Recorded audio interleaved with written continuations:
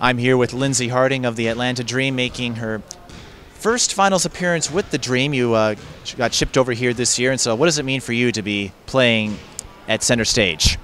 I'm really excited. You know, you play an entire season to get to this point, to play for a championship, and some players don't even get this opportunity, so I'm excited.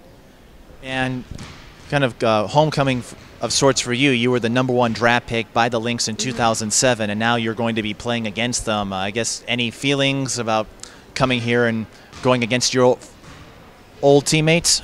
Isn't that weird how things just come full circle? And that's really funny because my family was saying, you know, you started there and you're coming back again.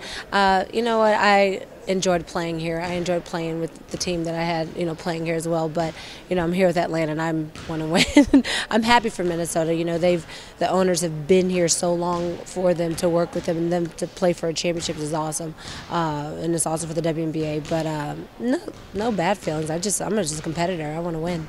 Well, of course, there'd be something wrong with you if if there wasn't. But in addition to you, in this series, there are 3 #1 draft picks. Simone from '06, Maya Moore this year, all coming together. I guess, what does that say about the development of talent?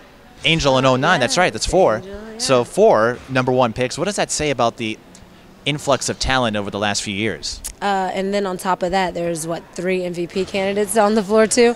It's...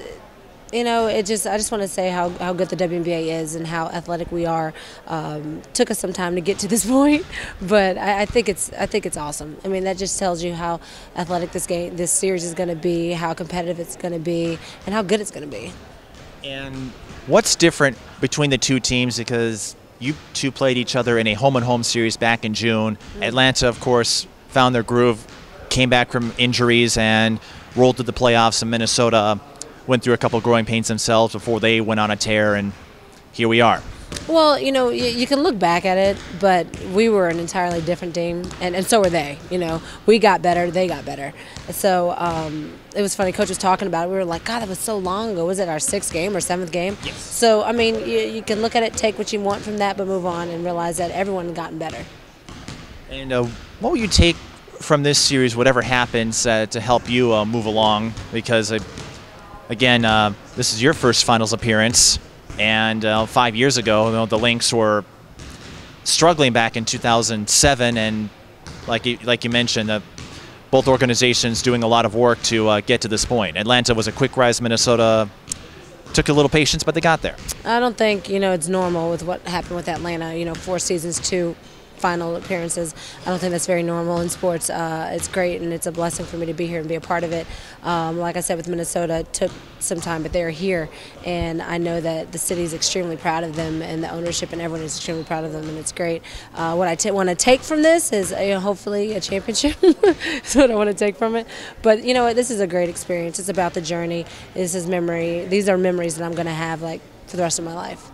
How has the city of Atlanta responded to getting a second finals appearance? Because we saw one home playoff game, didn't have quite as many fans, but then they go through Indiana, went on the road, and now finals are going back to Hotlanta, as they call it. Mm-hmm. It is Hotlanta. You know, the city is excited. You know, we have a lot of sports teams there, and you know, so far we've been very successful, and we know that a lot of people are behind us from the TV things we've done, media, radio, everything, and trying to get the city behind us. But we know that the city is proud of us, and we definitely would love to bring home a championship.